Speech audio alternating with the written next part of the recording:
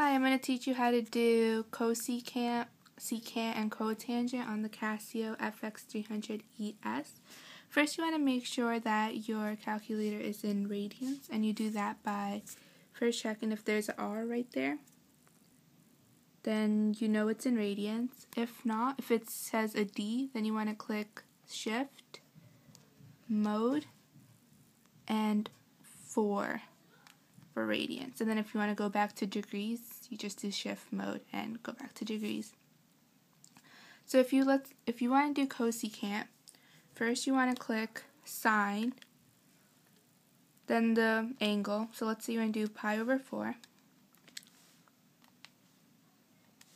Click enter, and then you want to click this x to the negative first, enter, and that is cosecant of pi over 4. Same goes for secant and cotangent. If you want to do secant of pi over 4, first you want to do cosine